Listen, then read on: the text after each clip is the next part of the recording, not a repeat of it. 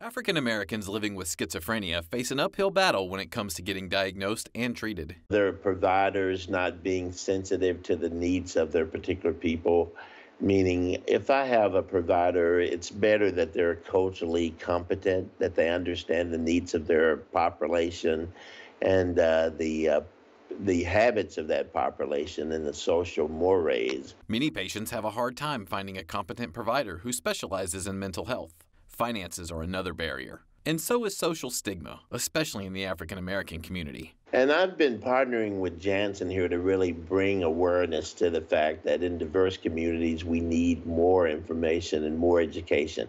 So education about schizophrenia, the fact that it's a brain disease, it's not due to a character flaw.